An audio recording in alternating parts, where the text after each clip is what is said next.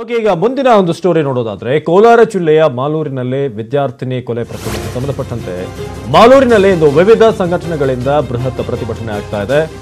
ವಿದ್ಯಾರ್ಥಿಗಳನ್ನ ಒಗ್ಗೂಡಿಸಿರುವಂತಹ ಸಂಘಟನೆಗಳ ಮುಖಂಡರು ಈಗ ವಿದ್ಯಾರ್ಥಿಗಳನ್ನ ಅಲ್ಲಿ ಒಗ್ಗೂಡಿಸ್ತಾ ಇದ್ದಾರೆ. ವಿದ್ಯಾರ್ಥಿನಿ ಕೊಲೆಯನ್ನ ಖಂಡಿಸಿ ಇವತ್ತು ಪ್ರತಿಭಟನೆ ಆಗ್ತಾ ಇರೋದು.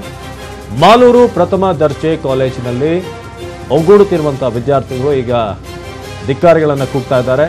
ಅದೇ ರೀತಿಯಾಗಿ ಈ ಹಿನ್ನೆಲೆ ಮಾಲೂರಿನಲ್ಲಿ ಈಗ ಬಿಗಿ ಬಂದೋಬಸ್ತ್ ಅನ್ನು ಕೂಡ ಕೈಗೊಳ್ಳಲಾಗಿದೆ.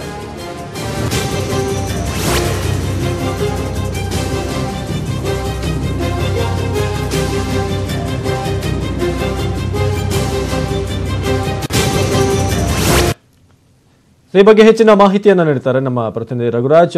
ಈಗ ಈ ಮಾಲೂರಿನ ಒಂದು ಘಟನೆ ಏನಿದೆ, ಸದ್ಯಕ್ಕೆ ಪ್ರತಿಭಟನೆ ಯಾವ ರೀತಿ ಆಗ್ತಿದೆ ಮತ್ತೆ ನಿನ್ನೆ ಆಗಿದ್ದೇನು ಅಂತ?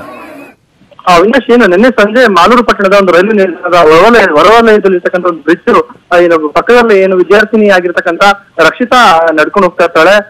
ಆ ಬಾಲಕಿ ನಡ್ಕೊಂಡು ಹೋಗ್ತಾ ಇರ್ಬೇಕಾದ್ರೆ ಹಿಂದಿನಿಂದ ಬಂದಿದ್ದಂತ ಇಬ್ಬರು ದುಷ್ಕರ್ಮಿಗಳು ಆಕೆಯನ್ನ ಅಲ್ಲೇ ಹತ್ಯೆ ಮಾಡಿ ಪರಾರಿಯಾಗಿರ್ತಾರೆ. ಅವ್ರಿಗೆ ಆ ಒಂದು ಹತ್ಯೆಯನ್ನ ಖಂಡಿಸಿ ಕಳೆದ ರಾತ್ರಿಯಿಂದಲೂ ಸಹ ಮಾಲೂರಿನಲ್ಲಿ ಉಗ್ರವಾದ ಪ್ರತಿಭಟನೆಯನ್ನ ವಿದ್ಯಾರ್ಥಿ ಸಂಘಟನೆಗಳು ಮತ್ತೆ ಅವರ ಸಂಬಂಧಿಕರು ಮಾಡ್ಕೊಂಡು ಬರ್ತಾ ಇದ್ದಾರೆ. ಇವತ್ತು ಏನು ವಿದ್ಯಾರ್ಥಿ ಸಂಘಟನೆಗಳು ಪ್ರಮುಖವಾಗಿ ಸಾವಿರಾರು ಸಂಖ್ಯೆಯಲ್ಲಿ ಏನು ಮಾಲೂರು ಪಟ್ಟಣದ ಒಂದು ಹೋಂಡಾ ಸ್ಟೇಡಿಯಂ ಇದೆ, ಆ ಸ್ಟೇಡಿಯಂ ಮುಂದೆ ಜಮಾಯಿಸಿ ಇದೀಗ ಪ್ರತಿಭಟನೆ ಸಹ ಮಾಡ್ತಾ ಇದ್ದಾರೆ.